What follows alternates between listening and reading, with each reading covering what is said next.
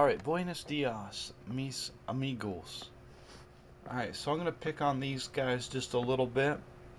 But before I do that, I want to real quickly, um, you know, I guess make a point that Satan is not God, is not a God, is no God at all.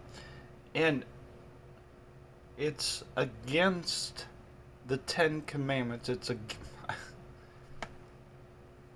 against the very first commandment that God gives in the Ten Commandments to suggest that Satan is God.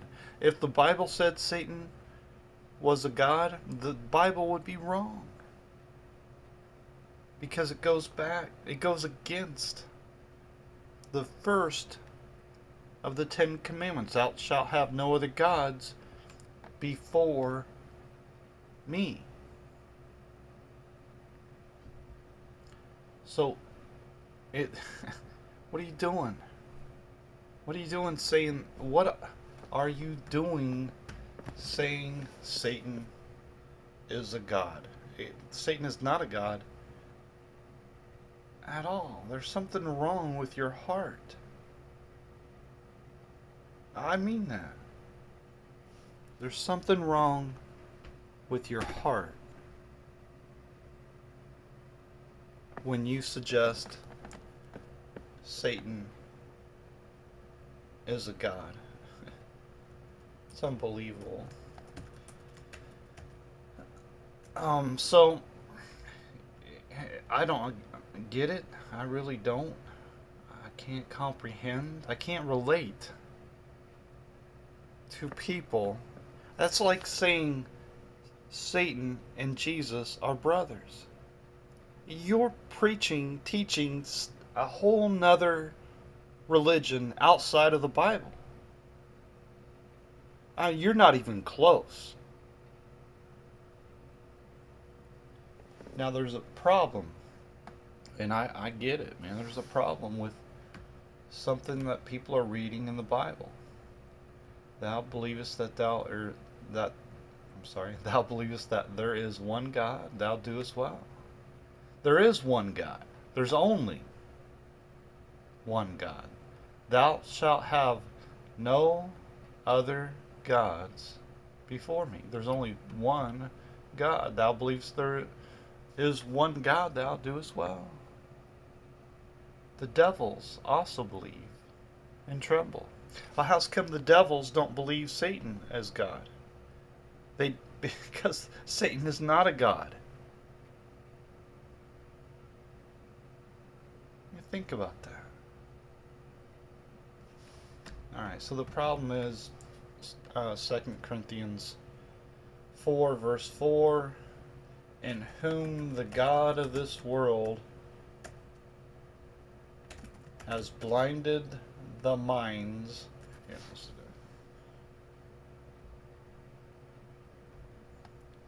of them which believe not. Alright, lest the light of the glorious gospel of Christ, who is the image of God, should shine unto them. Why is there a small g? I don't know. I don't know why there's a small g there. There shouldn't be. Unless somebody evil did that. I mean, that's the only thing I can think of. The heart is deceitfully wicked.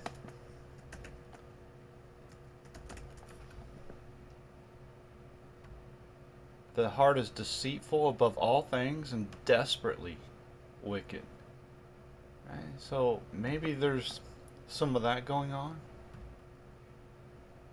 And I had a conversation. A couple people told me, well, I said, look, man, the 1611 has the capital G, if that matters to you, you know? And they're like, no, it doesn't. Why are you lying? Well, I'm not going to argue about this. Because it's not a standalone verse. This is this teaching is all throughout the Bible. It's not a one-time deal like what you're claiming. In 2 Corinthians 4, verse 4, in whom the God of this world has blinded the minds of them which believe not. And you got to see it for yourself. Right there it is. Let me see if I can get it larger. Right, in whom the God of this world. Let me go super large on this so there's no doubt. In whom the God, can you see that? It's a capital G. It is. Capital G. So what's the issue here?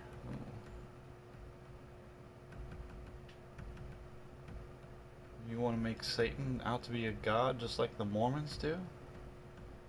I mean, they're saying if if Jesus and Satan are brothers and Jesus is God, then Satan must be God also. This is comic book stuff. Really. Now, you also notice gospel. The word gospel, okay? Why is the gospel of Christ not capitalized? I don't know.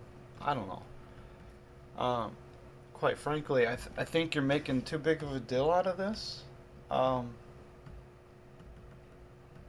small g, and changing your whole entire doctrine and making the Bible out to be untrue and contradictory. So, if you just consider this, man.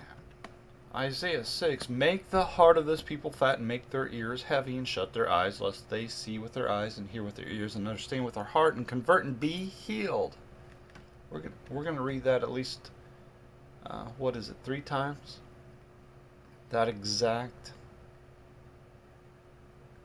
prophecy, that exact scripture throughout the Bible.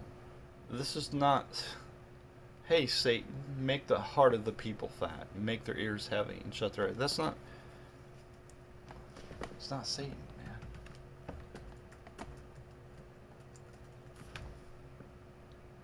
In Exodus, we read this whole story of the people in bondage and Moses going to the Pharaoh and saying, hey, let my people go. And God hardened his heart, the Pharaoh's heart. It wasn't Satan hardening his heart, it was God. I will harden his heart. Unless you think the Lord is Satan. Now this is what I mean, man. There's something wrong with your heart. If you think Satan is a god, or something seriously wrong with your heart. And being ignorant of the scripture is one thing. But to claim Satan is God, is a god? I mean, what, you got God, and then you got Satan as, you got the God of heaven, and then you got Satan here. I mean, I wonder, are these same people claiming Jesus is not God? I just wonder. Wouldn't that be interesting? Say Satan is God, but Jesus ain't? Or maybe they've evolved from that and say, well, Scripture's pretty clear, Jesus is God, so we'll just make Satan God too. And what are you doing? Don't you care about the truth at all? You're not going to find any scripture anywhere in the Bible that implies Satan is a god. And in fact, you got clear, plain scripture saying, thou shalt have no other gods before me. That means there's only one God. Because there's only one God. And it's not Satan. Alright, so let's pick on these guys a little bit. Yeah, I tell you what. Let's go from the beginning to just so you get a sense of how ridiculous these guys are. Okay? They don't care about the Bible. They don't believe in any Bible, and they hate the Lord Jesus Christ. And I'll show you.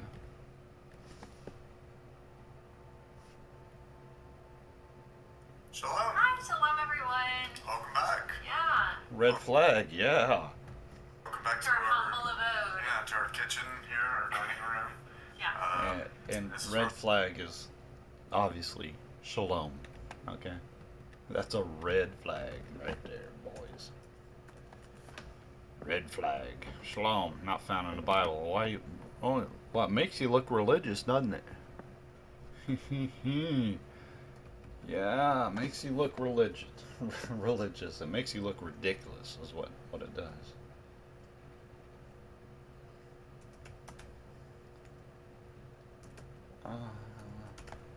How do, there's a couple, oops.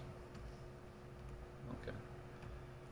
For there are many unruly and vain talkers and deceivers, especially they of the circumcision. That's Titus 1, verse 10.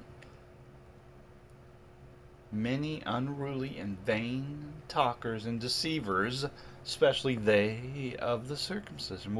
Who's the circumcision? This is not talking about people that have been circumcised. This is talking about you know who. Right? I mean, surely you know, right? I mean, you know this. It's pretty simple stuff, man. You don't need to be a Bible scholar to know this stuff here. Really. Who both killed the Lord Jesus and their own prophets, and have persecuted us, and they please not God, and are contrary to all men. Shalom. Shalom. Huh? Shalom. Salami. Salami. I'm not a big fan of salami. In case you're wondering, I'm not a big fan of shalom or salami. Neither one, really.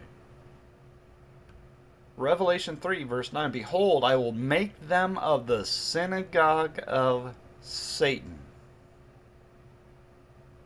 which say they are Jews, shalom, and are not, but do lie. Behold, I will make them to come and worship before thy feet, and to know that I have loved thee. See, we're going to be up in the air with the Lord at the end of the world. They're going to be at our feet. They are going to be at our feet. I will make them to come and worship before thy feet.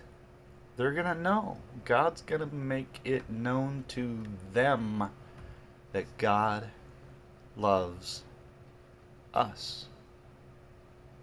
Shalom. How's that for some salami? Huh? Oh, I mean, what are you fooling somebody? You think you got some pretty good skill at deceiving people? Beware of dogs, beware of evil workers, beware of the concision. Well, who's the concision? You should know who they are. They are liars and deceivers. Alright, let's listen. This is where we spend Shabbat. It's not Shabbat today, but we've had kind of busy Sabbaths, right? Yeah. So, Busy Sabbaths. Oh, there's a Sabbath keeper. Huh? There's a Sabbath keeper. Oh my goodness. John 5, verse 18. Therefore the Jews sought the more. The Jews sought the more to kill him, Jesus, because he not only had broken the Sabbath. Ooh. really? I guess Jesus wasn't a Sabbath keeper, huh? I mean, surely you know John 5, right? It's the 5th chapter in the book of John. If you don't know that, buddy, start reading your Bible. So we really haven't had a chance to, talk about it or record ourselves or anything like that. So we thought we would, do a little video. Yeah, So absolutely. this is something that's kind of been like on our hearts lately, and you want to get right to it? Let's talk about something Let's else? jump right in now. Okay, so this has been something that's been on our hearts lately because we have done a lot of videos on the millennial kingdom, the millennial reign of Yeshua HaMashiach, the 1,000-year reign that's prophesied. Yeshua Mashiach. That means, that's code for I hate the Lord Jesus Christ, so I'm going to use a different name.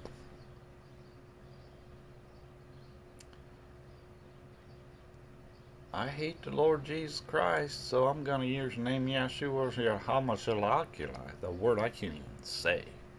And if that, if that was the only name under heaven given among men whereby we must be saved, well, I'm in trouble because I can't even say that name. I'm in big trouble.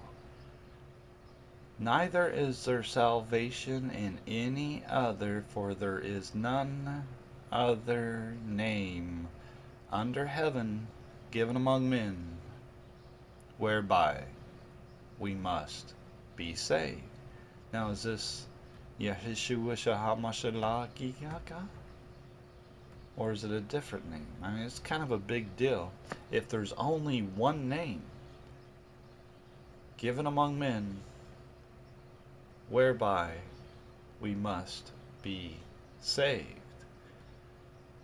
For there is none other name given, there is none other name under heaven given among men whereby we must be saved. And this is it right here. This is the only name under heaven given among men whereby we must be saved. What's interesting also to me is that they hate the letter J, even though they're not smart enough to realize the importance of the letter J, but they hate the letter J. So they change the letter J to the letter Y because it sounds more Jewish. Makes them sound more ridiculous. Religious. And what's interesting, who are you talking about, buddy? You talking about Jeshua, the son of Nun? Really? There's another Jeshua, if I remember correctly. Jeshua, the son of Jozadak? Right? Is that who you're talking about? Or are you talking about Jeshua the son of Nun? Yeshua the son of Nun, or Yeshua the son of Yozadak? Who are you talking about, man? You're not talking about the Lord Jesus Christ. And when's the last time your kids did something you didn't like and you yelled, Jesus Christ? Or, I'm sorry, when's the last time that happened and you yelled, Yeshua, Yamashikawaka? That sounds Japanese. Nobody gets upset and says, Yeshua may have I can't say it, man.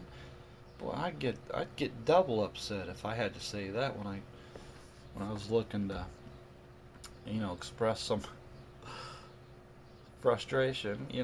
Come on, man. What is this? And now you believe, and he says, we do believe we're in the short season post-millennial reign, and we've done some videos on that, and we've had some conversations with people, and so something we kind of learned coming into this, there's All right, so no idea. How about rather than making videos, how about start reading the Bible, all right? Because you don't want to be wrong, do you? Ephesians 4, verse 14, that we henceforth be no more children, tossed to and fro, and carried about with every wind of doctrine, by the sleight of men, and cunning craftiness, whereby they lie in wait to deceive. It's unbelievable, man. It's unbelievable. You don't care about the truth. You just listen to what other men say. If you knew what the Bible would say, maybe you wouldn't be so quick to listen to what the deceivers are saying. You ought to know what the Bible says, man, first and foremost, and then line that up with what people say, right? Yeah, I love this verse here in 1 John chapter 4, verse 6. We are of God. He that knows God hears us. He that is not of God hears not us. Hereby know we the spirit of truth and the spirit of error. And you talk about the spirit of error. Boy, oh boy, we're not even a minute into this video. And there's nothing but error. Everything that they said is error. You believe that, what's this, where was that at here? We're in the little season. We're in the little season. In the short season is what he called it, okay? The little season, short season, and that's in reference to Revelation 20. And I just wonder sometimes, man, just what's going on that's making all these people unable to see the simplicity of Revelation 20. Shall I walk you through it? It's real simple. Let's do it. Now, in order to understand Revelation 20, it's really important to have read the very first chapter. It really is. Consider this. I mean, this is laying it all out for us. It really. This should clarify a whole bunch of stuff. The Revelation 1, verse 1. The revelation of Jesus Christ, which God gave unto him to show unto his servants, that's us, things which must shortly come to pass. And he sent and signified it by his angel unto his servant John. Alright, so John is going to describe things that the angels are showing him, and he is passing this information to us. Okay? It's pretty simple. Angels are going to show John things, and John's going to describe these things. So Revelation 20, and I saw an angel. I, John, saw an angel come down from heaven. Angel's going to show John something. Pay attention. And I saw an angel come down from heaven, having the key of the bottomless pit and a great chain in his hand. And he laid hold on the dragon, that old serpent, which is the devil and Satan, and bound him 1,000 years. And cast him into the bottomless pit, and shut him up, and set a seal upon him, that he should deceive the nations no more, till the 1,000 years shall be fulfilled, and after that he must be loosed a little season. That's where these fellas are getting a short season.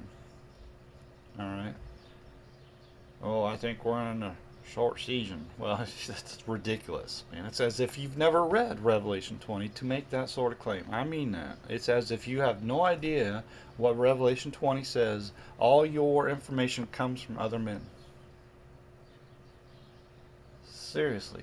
Obviously, you don't believe what the plain scripture says. That's very clear to me. Now, I want you to understand what this means, so I'm going to tell you plainly that in the Old Testament there was one country, one nation of God. It was the children of Israel. Outside of that country, nation, circle of people, the people of Israel, were nations. Those nations were deceived by Satan. Alright, so Jesus comes along and he says to that group of people, the children of Israel, the nation of, essentially what was considered the nation of God. Alright? And he says to them, the kingdom of God shall be taken from you and given to a nation bringing forth the fruits thereof. Alright, so when Jesus does this, then Satan is bound. He's tied up. He can no longer... Oh, excuse me. Let's do it this way. He can no longer deceive the nations like he was doing. Right?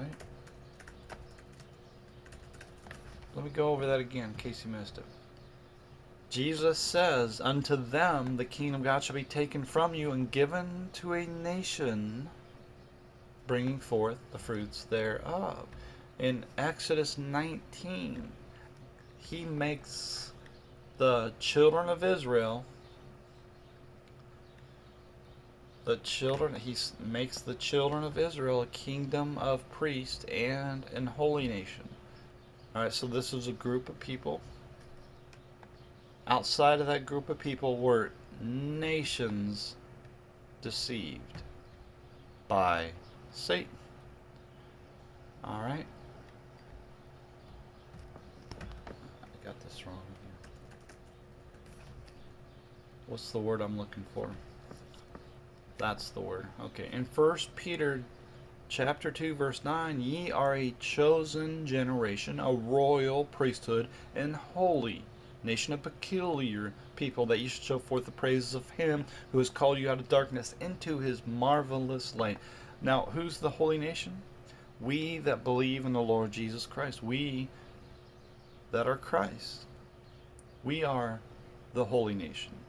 No longer is there one boundary of people. The kingdom of God is available to whosoever believes in the Lord Jesus Christ. Pretty simple stuff, man, really. Pretty simple stuff.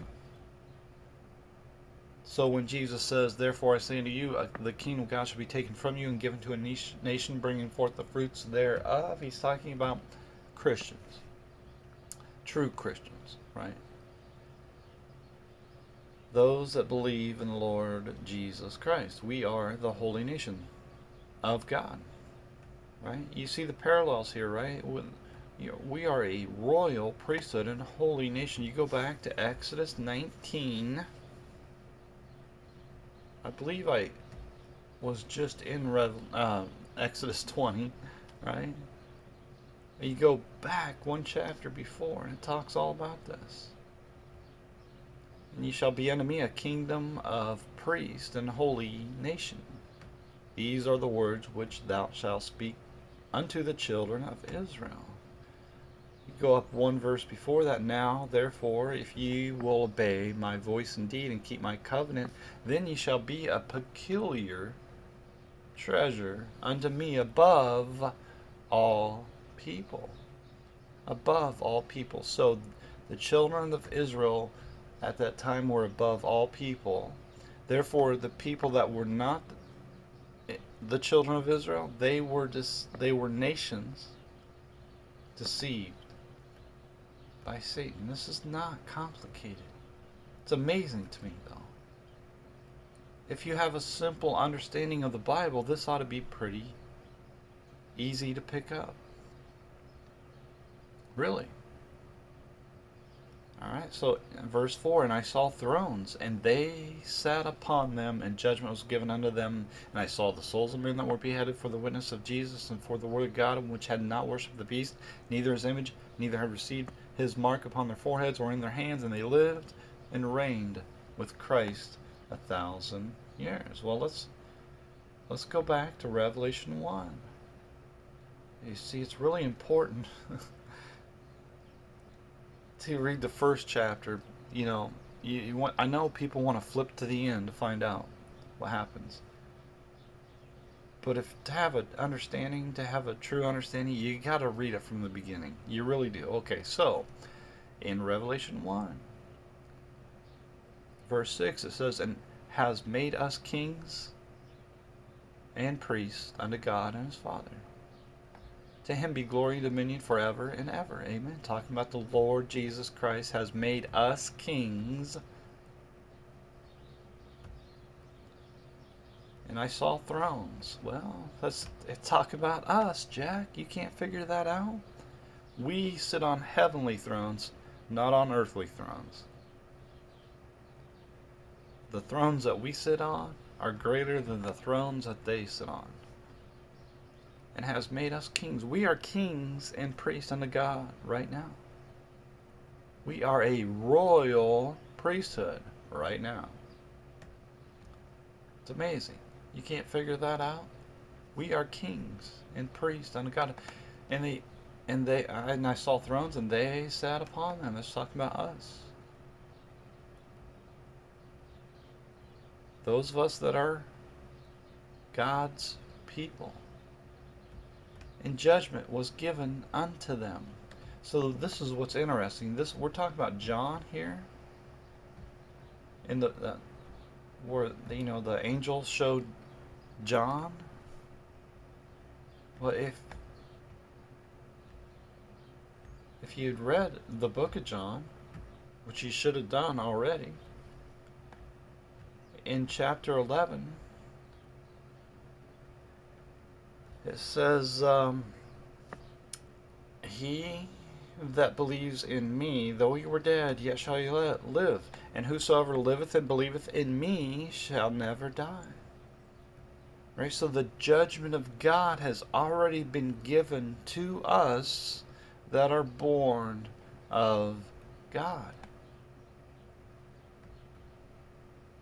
Right? Now, you should know that.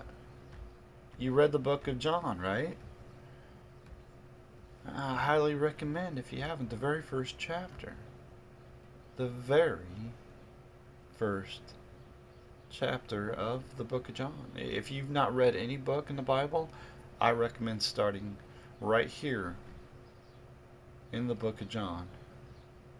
Chapter 1.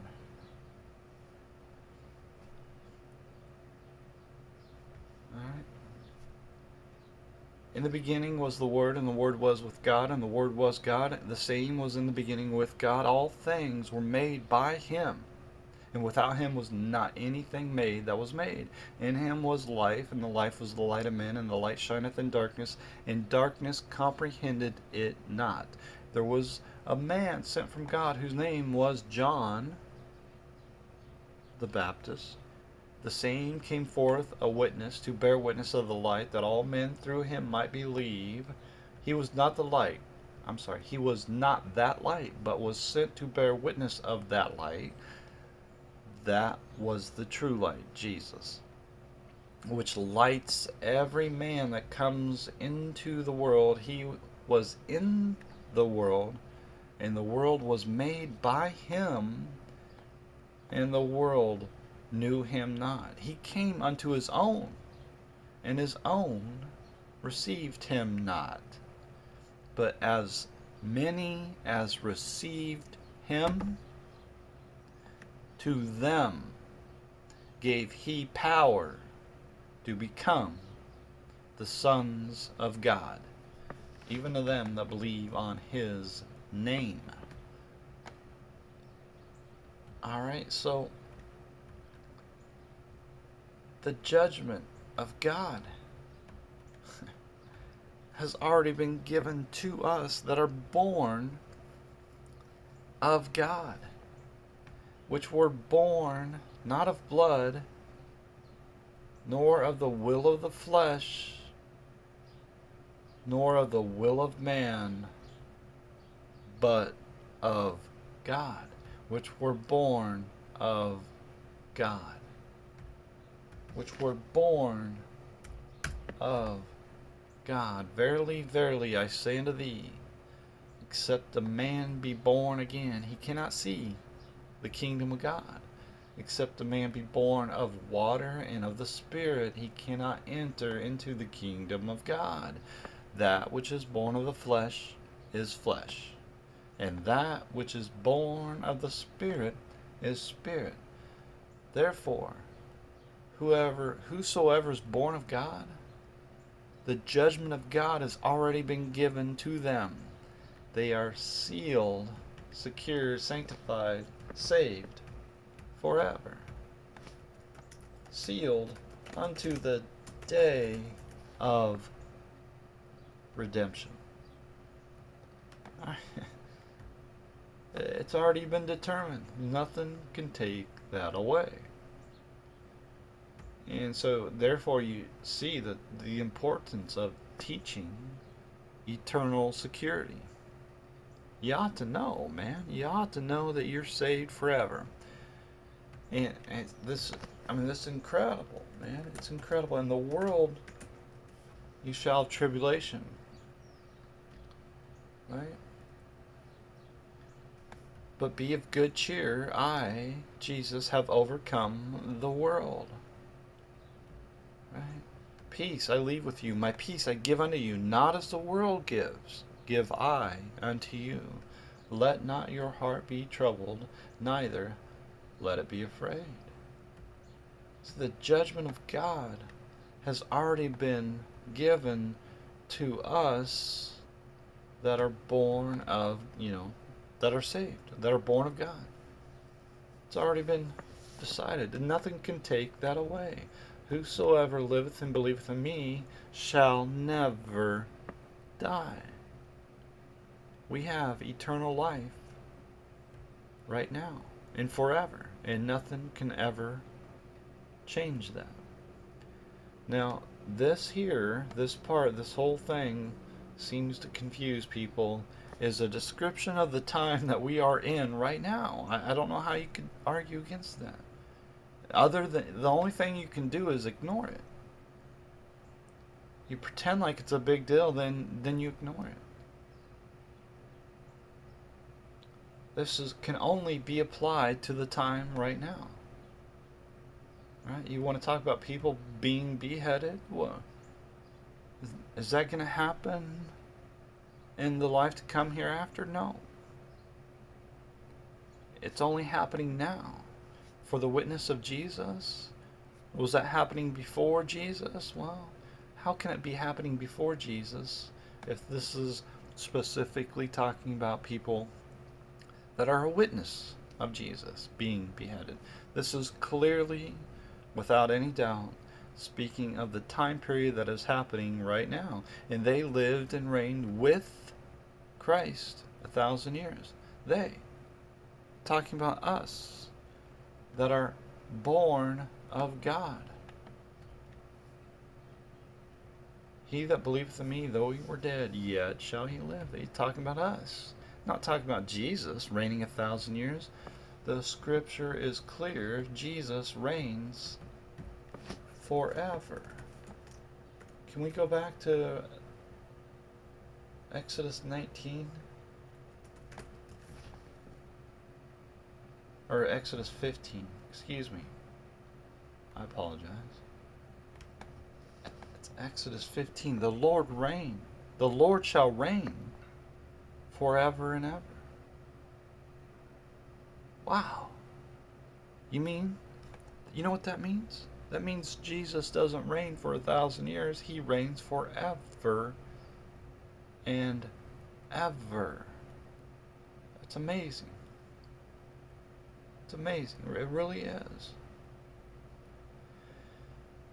The kingdoms of this world are become the kingdoms of our Lord and of his Christ, and he shall reign forever and ever. Not 1,000 years, but forever and ever.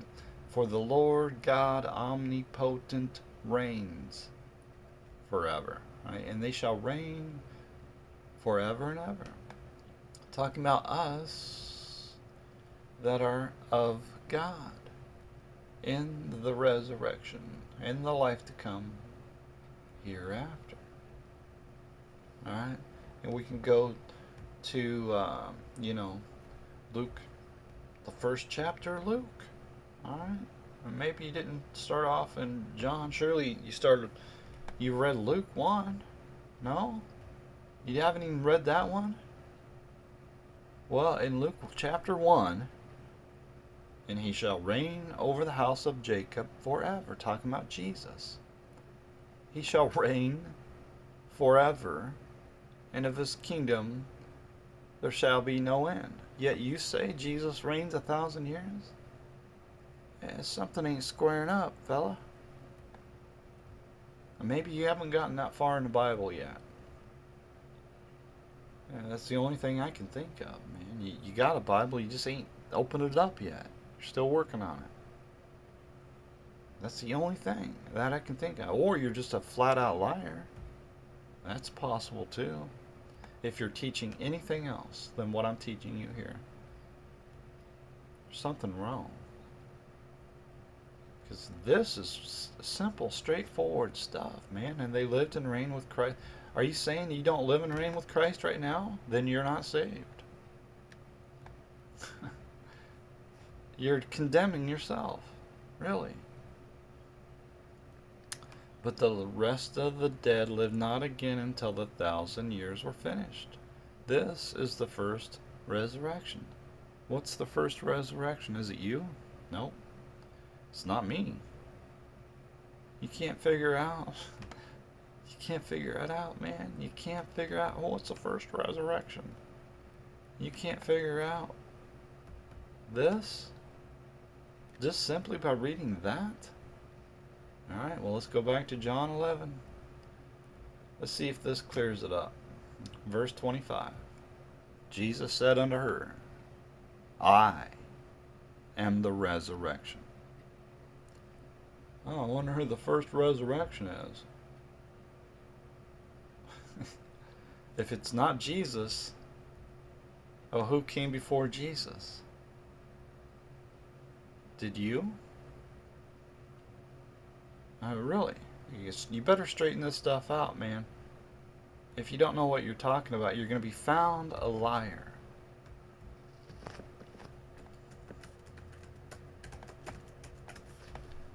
Alright, I mean, seriously.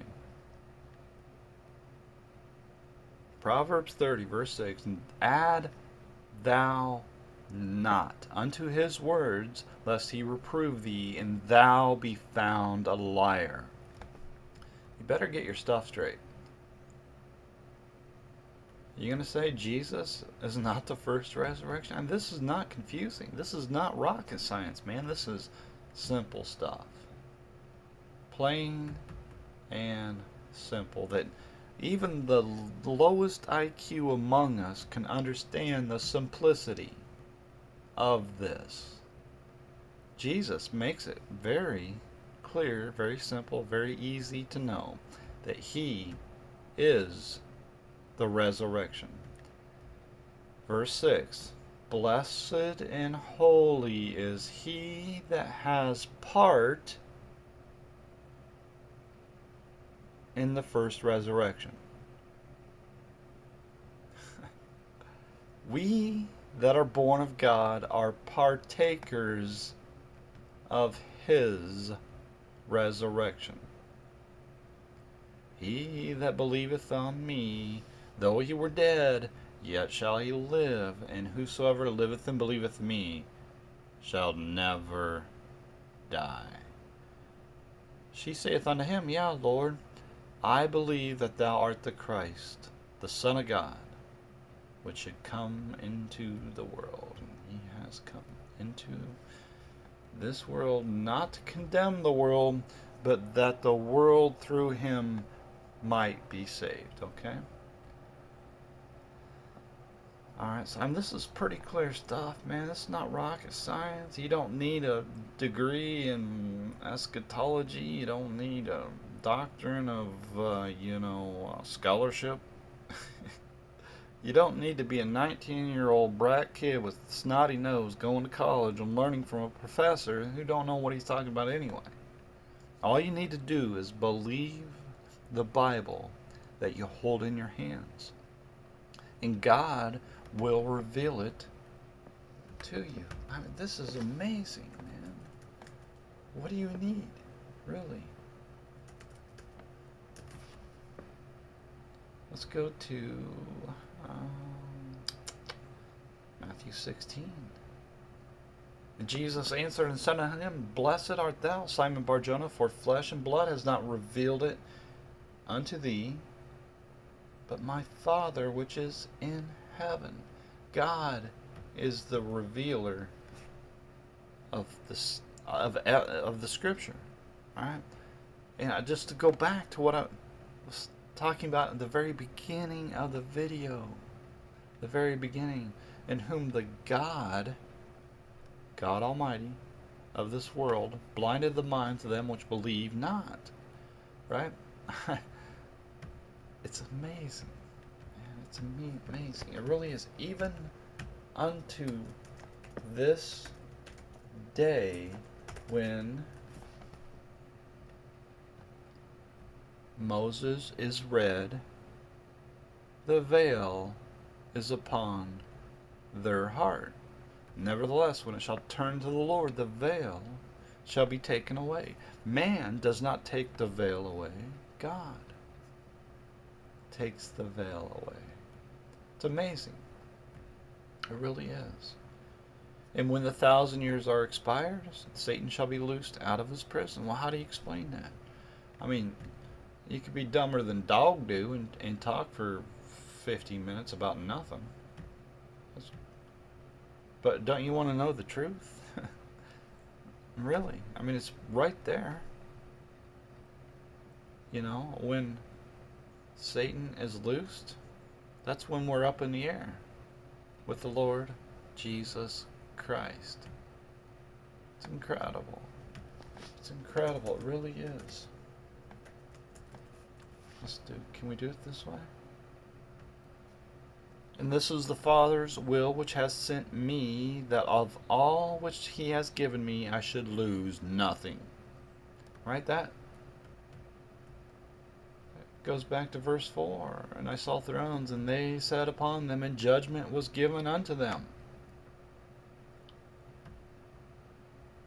Right. All which he has given me I should lose nothing. Well, it's a done deal. Once you're saved forever. It's illogical to say that you can lose your salvation. You can go from saved to unsaved to saved again. That's not in the Bible anywhere. That which is flesh, and that which is spirit is spirit. And this goes back to last week when I was talking about, it's a tough, sensitive subject. But even babies need to hear the gospel. That which is born of the flesh is flesh, and that which is born of the spirit is spirit. We have a responsibility to raise our children, to preach them the gospel, to give them the opportunity that was given to us, that we might be saved, to hear the gospel, and to believe on the Lord Jesus Christ. But should raise it up again at the last day. Right? In verse 40, look, 39, 40, 44, 54. That's pretty clear. The last day. I will raise him up at the last day. And I will raise him up at the last day. Whoso eateth my flesh and drinketh my blood has eternal life. And I will raise him up at the last day. And so what happens at the last day? We that are born of God, we are raised up into the air to meet the Lord in the air and so shall we ever be with the Lord. In 1 Thessalonians 4, for the Lord himself shall descend from heaven with the shout, the voice of the archangel, and with the trump of God, and the dead in Christ shall rise first. Then we, which are alive and remain, shall be caught up together with them in the clouds to meet the Lord in the air, and so shall we ever be with the Lord. And in 1 Corinthians 15, we're talking about the resurrection. People can't figure out the resurrection. I don't get it. Am I the first resurrection? Are you the first resurrection? No, the first resurrection is Jesus Christ. And here, what some people call,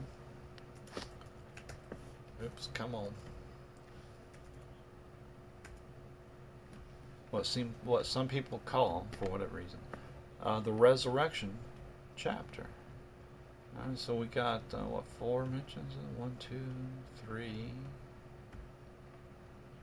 4 mentions of the resurrection. Okay, so I don't have a problem with calling this the resurrection chapter at all. The problem is people don't understand it. Now, if Christ be preached that he rose from the dead, how say some of you that there is no resurrection of the dead? But if there be no resurrection of the dead, then Christ is not risen. Alright, so if in this life only we have hope in Christ, we are of all men most miserable. But now is Christ risen from the dead and become the first fruits of them that slept. I mean, in John 11, Jesus plainly says, I am the resurrection. 1 Corinthians 15, now Christ risen from the dead and become the first fruits of them that slept. If he's not the first resurrection, who is? It ain't you. I don't care what you say. It's the Lord Jesus Christ. He has led the way for us, and then when he returns, we will be lifted up with him. It's unbelievable. When he returns, he will raise us up at the last day. So he returns at the last day. Matthew 24, Mark 13, Luke 21, Jesus is asked, what is the sign of thy coming and of the end of the world? And at the end of the world is when he comes in the clouds of heaven, and he sends his angels to gather together his elect. And I will raise him up at the last day. And I will raise him up at the last day. Whoso eateth my flesh and drinketh my blood has eternal life, and I will raise him up at the last day. You can't figure this stuff out. Have you even read the Bible? Seriously, how can you not figure this out? Unless you don't believe the Bible. You read it, well, I read it, I just didn't believe it. Now I believe what other men say, and I got this goofy butt doctrine. Nobody understands. You don't even understand it by your own words. I saw what you said. It's unbelievable. If you don't know the Bible, don't teach it. Period. Maybe that'll come back to bite me, because maybe I don't know everything. Maybe I'll expose myself as a fool too. I've already done that many times. I know. I get it. I understand. There's always the opportunity for redemption, so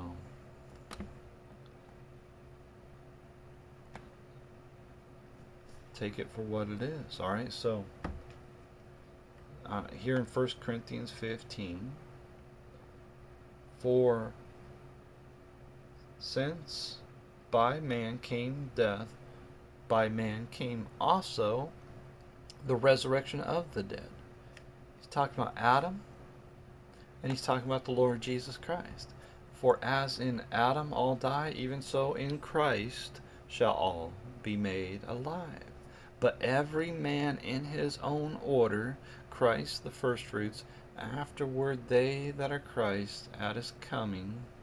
Then comes the end, when he shall deliver up the kingdom to God, even the Father, when he shall put down all rule and all authority and power, for he must reign till he has put all enemies under his feet.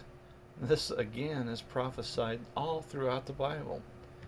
All right, in Genesis 3, verse 15, the Lord says to the serpent, I will put enmity between thee and the woman, and between thy seed and her seed. It shall bruise thy head, and thou shalt bruise his heel.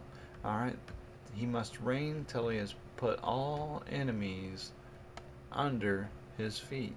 Remember what I read in Revelation 3, verse 9? Behold, I will make them to come and worship before thy feet, and to know that I have loved thee. All right, and the last enemy that shall be destroyed is death. So when the Lord comes in the clouds of heaven, we are lifted up in the air. Our enemy is gathered at our feet. And fire comes down from God and devours them all. Genesis 3, verse 15. It shall bruise thy head, and thou shalt bruise his heel. So when he stomps on the head of the serpent, he will destroy evil forever. All right, 1 Corinthians 15. Behold, I show you a mystery. We shall not all sleep, but we shall all be changed in a moment, in the twinkling of an eye, at the last trump. For the trumpet shall sound, and the dead shall be raised incorruptible, and we shall be changed. For this corruptible must put on incorruption, and this mortal must put on immortality. So when this corruptible shall put on incorruption, and this mortal shall put on immortality, then shall be brought to pass the saying that is written, death is swallowed up in victory. Right? So there is no more death after this moment in time at the end of the world. So that nullifies completely this idea that there's 1,000 years of whatever. That's not even, hey, you're preaching another religion. That's not in the Bible anywhere at all. They lived and reigned with Christ. That's not Jesus reigning 1,000 years. That's we reigning with Christ during this unique time period when the Lord has come in the flesh and has died, defeated death, rose from the dead, and ascended to heaven. This is a very unique time period, and it's over when he comes in the clouds of heaven. That's very simple stuff, man. Blessed and holy is he that has part in the first resurrection. On such the second death has no power. He that believeth in me, though we were dead, yet shall he live. The second death has no power over us that are born of God, and whosoever liveth and believeth in me shall never die. The second death has no power over us that are born of God, and they shall be priests of God and of Christ, and shall reign with him 1,000 years. Right now, we are a kingdom of priests. And ye shall be unto me a kingdom of priests. We are called to preach the gospel to every creature.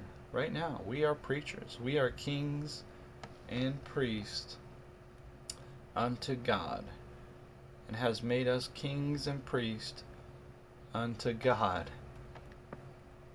And you're still scratching your butt trying to figure this out? They shall be priests of God and of Christ, and shall reign with him 1,000 years. And when 1,000 years are expired, Satan shall be loosed out of his prison. So we're up in the air. Now, once we're taken up out of this world, and we're up in the air to meet the Lord in the air, now all that's left on the earth are unsaved people outside of the kingdom of God. Like it was in the Old Testament, outside of the nation of God, of the children of Israel, outside of those borders were nations deceived. Now we're lifted up, taken out of this world, and all that's left are nations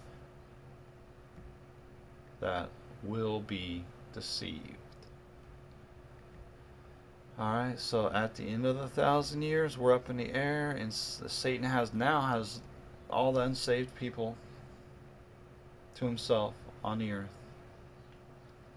And he shall go out to deceive the nations. He deceived the unsaved people. He's not talking about saved people. Are you crazy? And shall go out to deceive the nations which are in the four quarters of the earth, Gog and Magog. Goes back.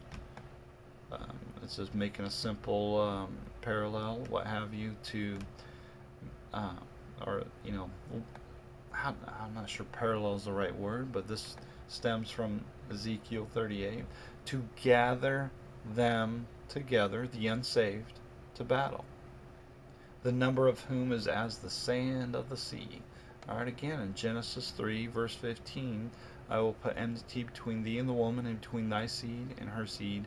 It shall bruise thy head, and thou shalt bruise his heel. So Satan goes out to deceive the nations, to gather the unsaved people at our feet. Behold, I will make them to come and worship before thy feet, and to know that I have loved thee. They went up on the breadth of the earth, and compassed the camp of the saints about. Right? And so they compassed the camp of the saints about. And so maybe you need a little more evidence here. The holy city, the New Jerusalem, is above, right? So the holy city of God right now is above. It's not in the Middle East, it's nowhere on earth, it's above. But Jerusalem, that's the holy city, but Jerusalem, which is above, is free, which is the mother of us all. So that beloved city, the camp of the saints about in the beloved city, and fire came down from God out of heaven and devoured them, for he must reign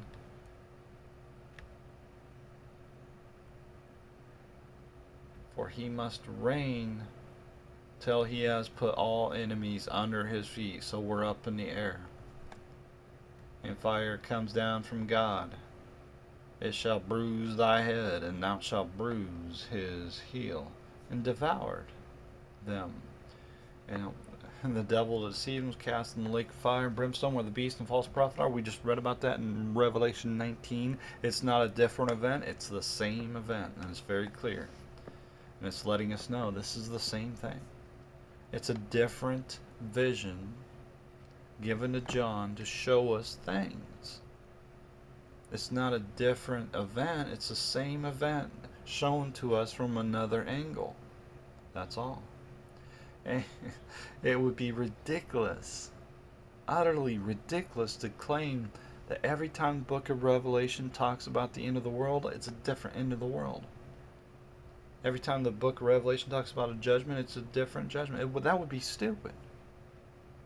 And you're willingly being stupid to teach that. There's only one end of the world. There's only one judgment day. There's only one great day of the Lord. It's all the same. You're being stupid on purpose to teach anything else, to believe anything else. And it's ridiculous. The great white throne is the Lord Jesus Christ coming in the clouds of heaven. Now, who else? It's not you. From whose face the heaven and the earth fled away, and there's found no place for them. And we can go to Matthew 24, Mark 13, Luke 21, and read about that stuff. We can also go to 2 Peter chapter 3, and it plainly says, the day of the Lord will come as a thief of the night, in the which the heavens shall pass away with a great noise. The heavens shall pass away with a great noise, from whose face the heaven fled away. You can't draw the parallel there. You can't connect the dots. What's the matter with you? Well, if you don't want to believe what the scripture says, then you're just not going to get it. In the which the heavens shall pass away with a great noise, and the elements shall melt with fervent heat. And the earth also and the works that are therein shall be burned up. and fire come down from God out of heaven and devoured him. How could you not get this, man? This is the same thing is being told to us over and over and over and over all throughout the Bible. If you can't connect the dots, it might be because you don't believe the Bible that you hold in your hands. It's as simple as that, man. You're getting your doctrines from comic books and not from the Bible if you're teaching anything other than what I've taught you here today.